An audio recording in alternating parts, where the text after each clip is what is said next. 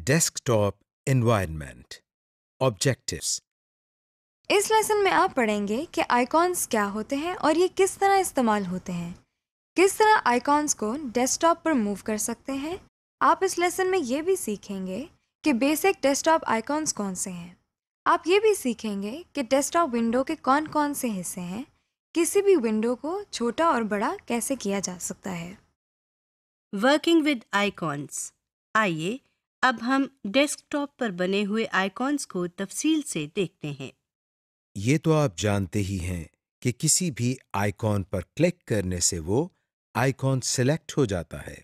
लेकिन अगर हमने किसी आइकॉन को उसकी जगह से हिलाकर दूसरी जगह ले जाना हो तो हम क्या करें?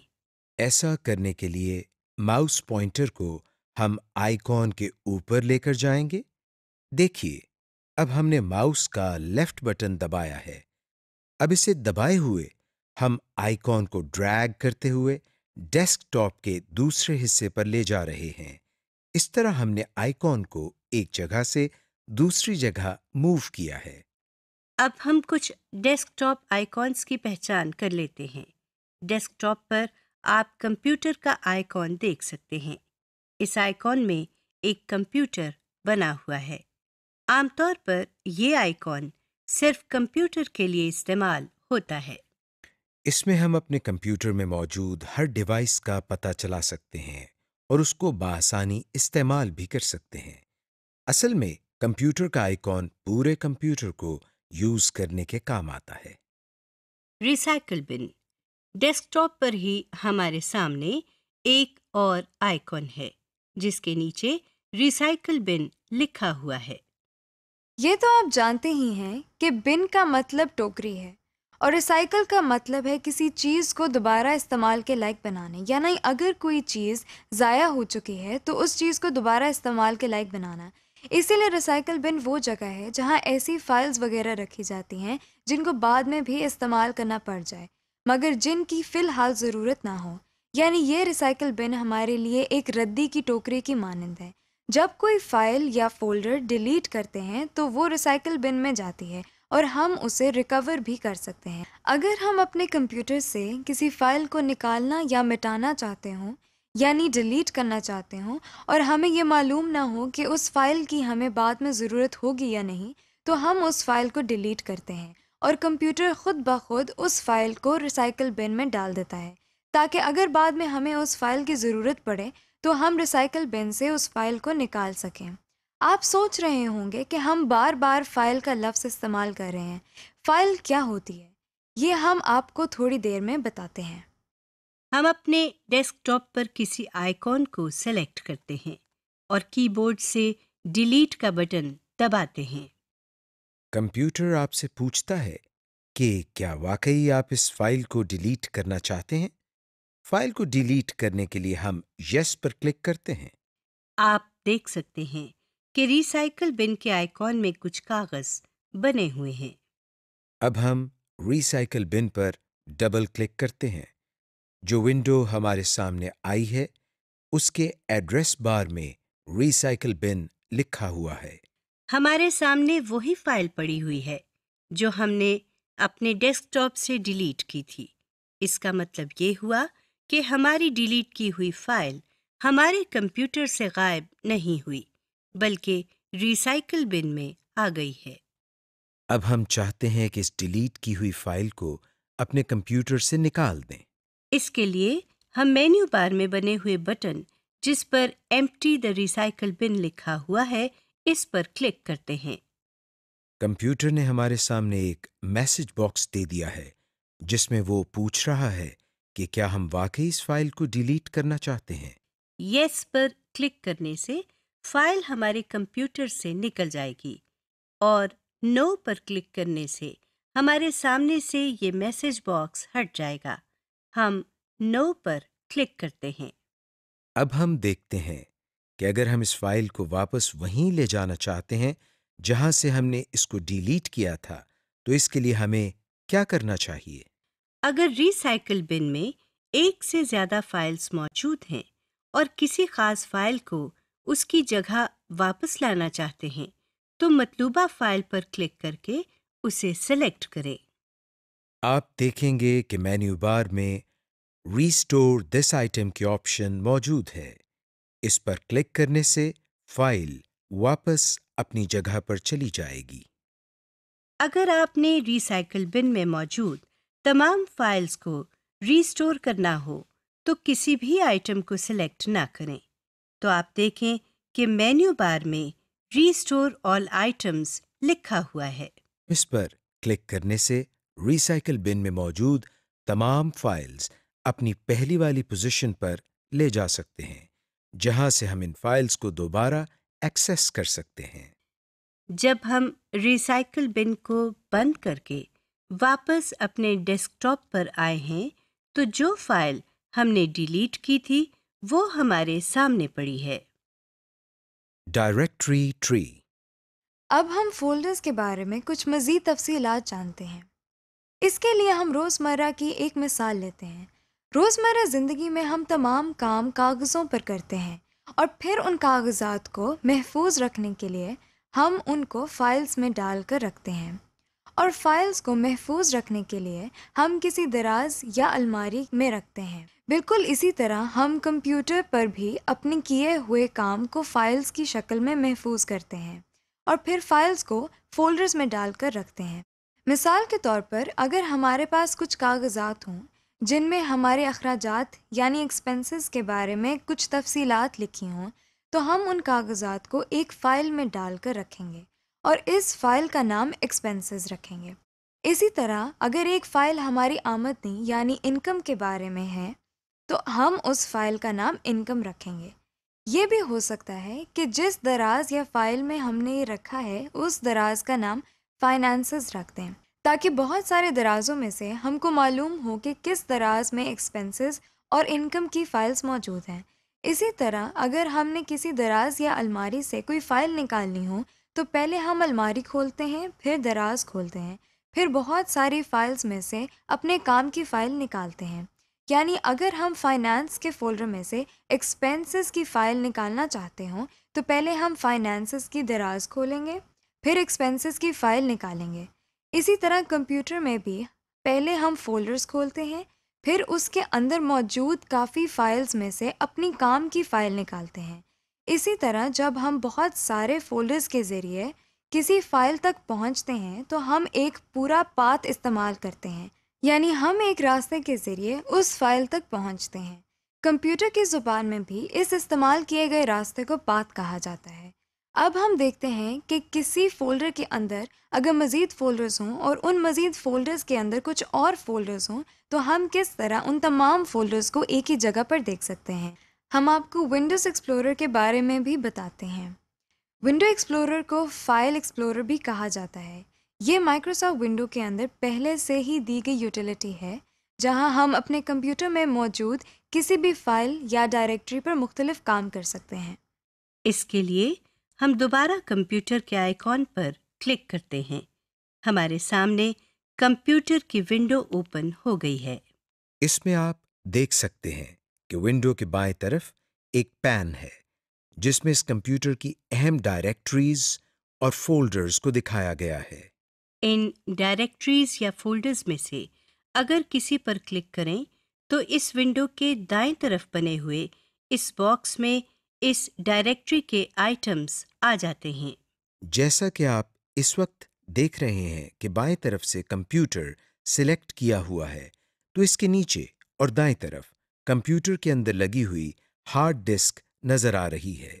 अब हम बाएं तरफ से न्यू वॉल्यूम डी पर क्लिक करते हैं तो हम इस हार्ड डिस्क के अंदर मौजूद तमाम फाइल्स और फोल्डर्स को दाएं तरफ देख सकते हैं।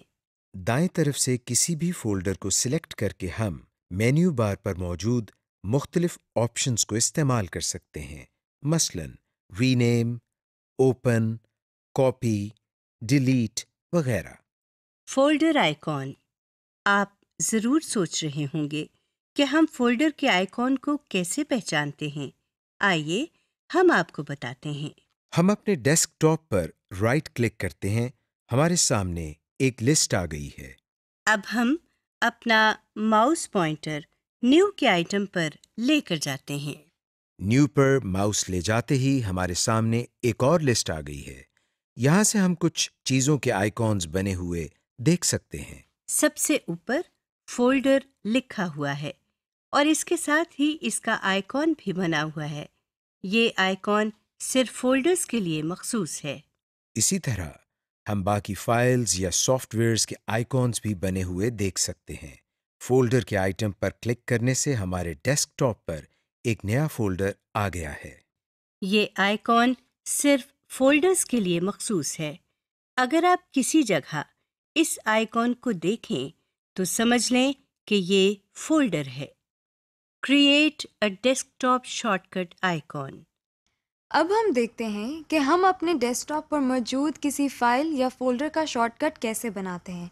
अगर आपने कहीं जाना हो और मंजिल तक पहुंचने के 2 या ज़ायद रास्ते हों और उनमें से एक रास्ता बाकी रास्तों से छोटा हो यानी शॉर्टकट हो, तो आप मंजिल तक पहुंचने के लिए यकीनन शॉर्टकट अपनाएंगे। इसी तरह कंप्यूटर में भी अगर आप किसी फाइल को जल्द एक्सेस करना चाहते हो तो आप शॉर्टकट का इस्तेमाल करते हैं।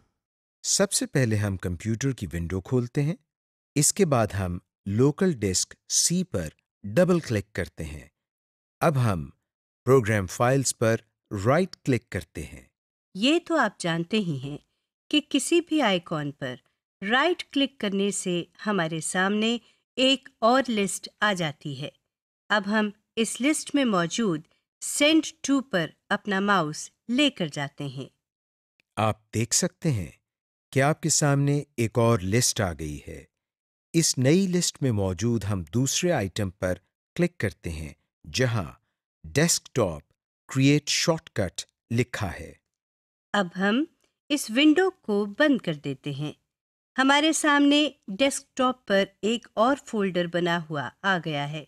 जिस पर क्लिक करते हैं तो इसका नाम प्रोग्राम्स फाइल शॉर्टकट लिखा हुआ है। ये दरअसल लोकल डिस्क सी के अंदर मौजूद प्रोग्राम फाइल के फोल्डर का शॉर्टकट है। इसी तरह हम किसी भी फाइल या फोल्डर का शॉर्टकट बना सकते हैं, चाहे वो फाइल या फोल्डर हमारे डेस्कटॉप पर हो या हमारे कंप्यूटर में किसी भी जगह पर मौजूद हो। Resize and scale a desktop window. हम डेस्कटॉप विंडो की बेसिक प्रॉपर्टीज पहले ही देख चुके हैं। आइए अब हम डेस्कटॉप विंडो को अपनी मर्जी के मुताबिक बड़ा या छोटा करना सीखते हैं। हम दोबारा कंप्यूटर की विंडो खोलते हैं। कंप्यूटर की विंडो खोलने के बाद हम अपने माउस को विंडो के किसी कोने पर लेकर जाते हैं।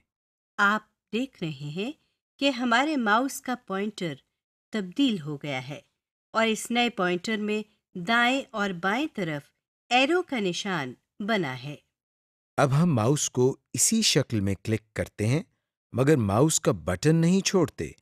अब हम जहां जहां माउस को लेकर जाएंगे, विंडो का साइज भी इसी लिहाज से कम या ज्यादा होता जाएगा। ये काम आप विंडो के चारों किनारों पर कर सकते हैं।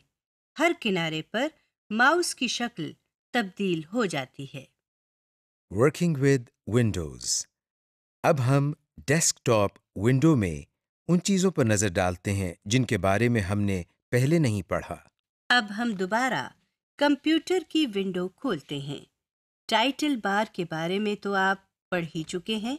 टाइटल बार के बिल्कुल नीचे मेन्यू बार है। मेन्यू बार में आप फाइल, एडिट, व्यू और इस तरह के कई बटन्स देख सकते हैं। किसी भी मेन्यू आइटम पर माउस ले जाने से वो आइटम सिलेक्ट हो जाता है। इस पर क्लिक करने से एक ड्रॉप डाउन मेन्यू हमारे सामने आ गया है। इसी तरह हम देख सकते हैं कि माउस को एडिट पर लेकर जाने से एडिट के नीचे एक मेन्यू आ गया है। मेन्यू बार के नीचे टूल बार है। इस बार में मजीद कुछ बटन्स बने हुए हैं। ये बटन नीचे वाले बॉक्स में मौजूद आइटम्स के मुतालिक होते हैं। इस डब्बे के मुख्तलिफ आइटम्स के लिए मुख्तलिफ मेन्यूज बनते हैं। जैसा कि अभी आप देख रहे हैं कि बाईं तरफ नेविगेशन पैन से हमने कंप्यूटर को सिलेक्ट किया हुआ है, तो मेन्यू बार में हमें सिस्टम प्रॉपर्टीज, ऑर्गेनाइज वगैरह के बटन्स नजर आ रहे हैं। लेकिन अगर हम नेविगेशन पैन से डॉक्यूमेंट्स पर क्लिक करते हैं, तो ये देखिए, मेन्यू बार के बटन मुख्तलिफ हो गए हैं। और अगर हम यहाँ से किसी फोल्डर पर क्लिक करते हैं तो मेन्यू बार में कुछ मज़ीद बटन्स ऐड हो गए हैं। ये इसलिए होता है कि जो भी आइटम्स हम सिलेक्ट करते हैं, इस आइटम से मुतालिक जो फंक्शंस परफॉर्म होते हों, तो मेन्यू बार में वो बटन्स ज़ाहिर हो जाते हैं। मिसाल के तौर पर हम किसी भी फोल्डर पर क्लिक करते हैं तो देखिए इस फोल्डर को हम ओपन कर सकते हैं, शेयर कर सकते हैं, ईमेल कर सकते हैं या फिर इस जगह एक नया फोल्डर बना सकते हैं। इसी विंडो के सबसे नीचे आप एक और बार देख सकते हैं। इस बार में आप एक कोने में कंप्यूटर का नाम लिखा हुआ देख सकते हैं और साथ में एक कंप्यूटर की तस्वीर भी बनी हुई है। इस बार को स्टेटस बार कहते हैं। अब हम नेविगेशन पैन से डॉक्यूमेंट्स पर क्लिक करते हैं और प्रीव्यू पैन में बनी हुई फाइल जिस पर माय टेक्स्ट लिखा हुआ है उस पर क्लिक करते हैं। आप देख सकते हैं कि स्टेटस बार में एकदम कुछ लिखा हुआ आ गया है। इसका मतलब ये हुआ कि स्टेटस बार हमें इस फाइल के बारे में कुछ मालूमात दे रहा है। Applications window. अभी तक हमने विंडोज़ के बारे में जनरल बातें सीखी हैं, यानी हमने उन फंक्शनैलिटीज़ के बारे में सीखा है जो हर विंडो में होती हैं। हम ये भी जानते हैं कि कुछ ऐसे सॉफ्टवेयर्स हैं जिनको हम सिस्टम सॉफ्टवेयर कहते हैं, मसलन ऑपरेटिंग सिस्टम, और कुछ सॉफ्टवेयर्स ऐसे हैं जिनको एप्लीकेशन सॉफ्टवेयर कहा जाता है। एप्लीकेशन सॉफ्टवेयर के ज़रिए हम ऐसे काम कर सकते हैं जो हमारी रोज़मर्रा ज़िंदगी में अप्लाई होते हैं। ये सॉफ्टवेयर्स देखने में बिल्कुल आम विंडोज़ की तरह होते हैं, मगर उन सॉफ्टवेयर्स में कुछ इजाफी खूबियाँ भी होती हैं। आइए अब कुछ एप्लीकेशन सॉफ्टवेयर्स के बारे में देखते हैं।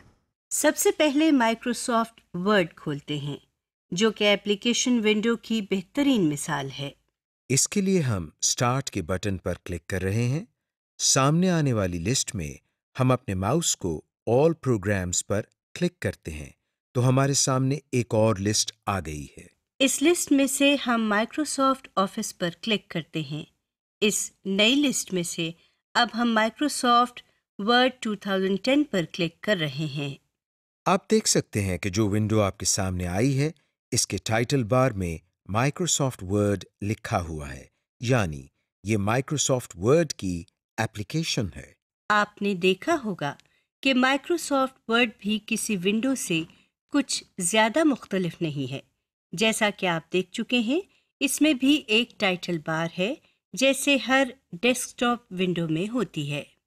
इस एप्लीकेशन विंडो में टाइटल बार के नीचे रिबन टैब्स हैं, जिसमें फाइल, इंसर्ट, होम वगैरह लिखा हुआ है।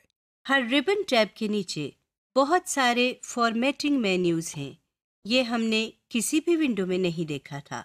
आप सोच रहे होंगे कि फॉर्मेटिंग मेन्यूज़ को हम किस लिए इस्तेमाल करते हैं। आपको हम फॉर्मेटिंग मेन्यूज़ अगले मॉड्यूल में इस्तेमाल करना सिखाएंगे, जब आप माइक्रोसॉफ्ट वर्ड के बारे में तफसील से पढ़ेंगे। किसी भी डेस्कटॉप विंडो की तरह एप्लीकेशन विंडो में भी स्टेटस बार होती है।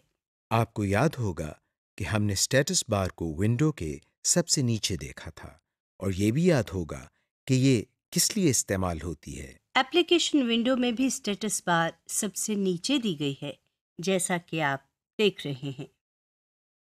Minimise and maximise applications window. जिस तरह हमने विंडो को मिनिमाइज और मैक्सिमाइज किया था, उसी तरह हम एप्लीकेशन विंडो को भी मिनिमाइज या मैक्सिमाइज कर सकते हैं। आप अपनी स्क्रीन पर डैश का बटन बना हुआ देख सकते हैं। इस बटन पर क्लिक करते ही हमारे सामने मौजूद विंडो एक आइकॉन की शक्ल इख्तियार कर चुकी है और हमें टास्क बार में नजर आ रही है। जिस तरह हमने विंडो को रीस्टोर किया था, बिल्कुल उसी तरह हम इस विंडो को भी रीस्टोर करते हैं। हम अपने माउस से इस विंडो के आइकॉन पर क्लिक करते हैं, तो ये विंडो टास्क बार से निकलकर दोबारा हमारे सामने आ गई है। जैसे हमने विंडो को बड़ा किया था और वो विंडो हमारी पूरी स्क्रीन पर आ गई थी, उसी तरह हम एप्लीकेशंस विंडो को भी मैक्सिमाइज कर सकते हैं। हम टाइटल बार में बने हुए बॉक्स के बटन पर क्लिक करते हैं और देखते हैं कि ये विंडो भी हमारी पूरी स्क्रीन पर आ गई है। Active and inactive window. अब हम एक बहुत ही अहम और दिलचस्प चीज सीखते हैं। हम ये देखते हैं कि अगर हमारे पास एक से ज्यादा विंडोज खुली हों और हमने एक विंडो से दूसरी विंडो में जाना हो तो हमें क्या करना चाहिए। दूसरी विंडो खोलने के लिए हम सबसे पहले माइक्रोसॉफ्ट वर्ड की विंडो को मिनिमाइज करते हैं और फिर डेस्कटॉप पर से कंप्यूटर के आइकॉन पर डबल क्लिक करते हैं। आप देख सकते हैं कि टास्क बार में 2 आइकॉन्स बन चुके हैं। अब हम टास्क बार में मौजूद माइक्रोसॉफ्ट वर्ड की एप्लीकेशन विंडो के आइकॉन पर क्लिक करते हैं। आपने देखा, आपके सामने कंप्यूटर वाली विंडो नीचे टास्क बार में आइकॉन की शक्ल में नजर आ रही है, जबकि माइक्रोसॉफ्ट वर्ड वाली विंडो आपके सामने स्क्रीन पर मौजूद है। जो विंडो हमारे सामने खुली हुई हो, इस विंडो को हम एक्टिव विंडो कहते हैं, और जो विंडो बज़ाहिर खुली दिखाई न दे मगर हमें टास्क बार में नजर आ रही हो, उस विंडो को हम इनएक्टिव विंडो कहते हैं। Closing applications window.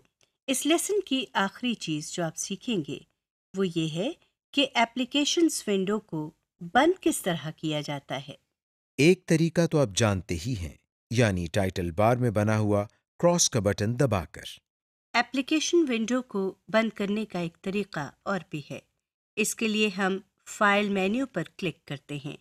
इस लिस्ट की सबसे आखिरी ऑप्शन जिस पर एग्जिट लिखा हुआ है उस पर क्लिक करते हैं। इस पर क्लिक करते ही ये विंडो बंद हो गई है और इस विंडो का आइकॉन भी टास्क बार में नजर नहीं आ रहा। समरी।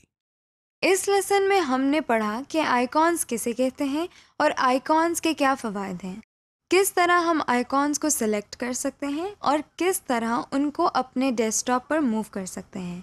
इस लेसन में आपने काफ़ी आइकॉन्स की पहचान भी कर ली है। आपने ये भी सीख लिया कि किस तरह किसी भी आइकॉन का शॉर्टकट बनाया जाता है।